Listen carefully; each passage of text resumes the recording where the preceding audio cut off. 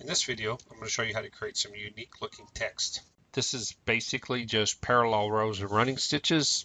Someone asked me how to accomplish this, and when I worked up the sample that you're looking on the screen, I asked if anybody else would like to know how to do this, and I got quite a few people wanted to see.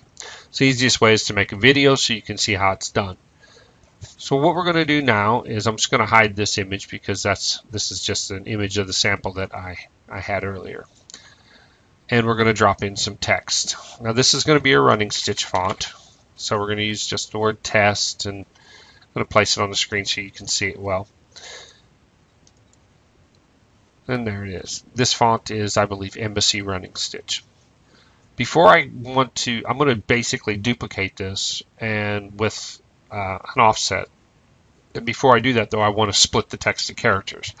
The reason I'm going to split it to characters is because I'm going to want to re-merge later on to make sure that the letters sew without any kind of excess trims and stuff.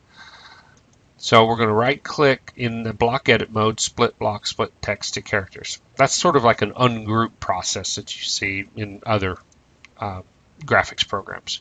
We're going to switch back to select mode. We're just going to select all the letters. We're going to right click and select contour duplicate. Now, contour duplicate isn't in all levels of the software. If you don't have, once you select text, if you right click and you say, I don't have contour duplicate, you have too low of a level of software. So we're going to contour duplicate, and I'm going to put about a 4/10 of a millimeter offset. Okay, and if you look, we're going to click OK, and then I'm going to zoom in so we can see this well. You see now I have two parallel rows. From this point, we can contour duplicate, and we can do it again. You see? And maybe.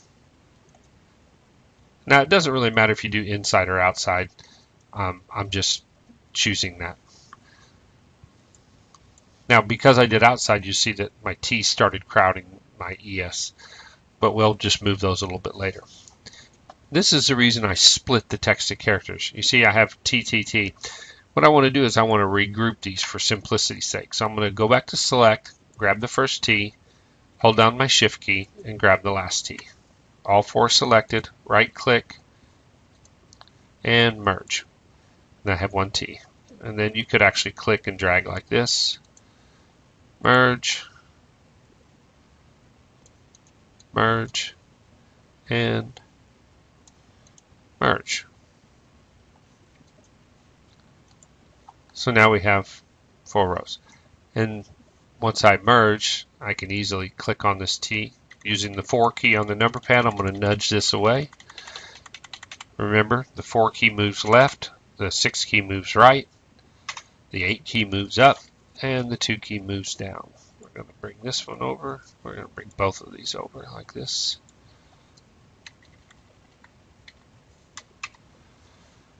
And there you have it. That's how you create this effect.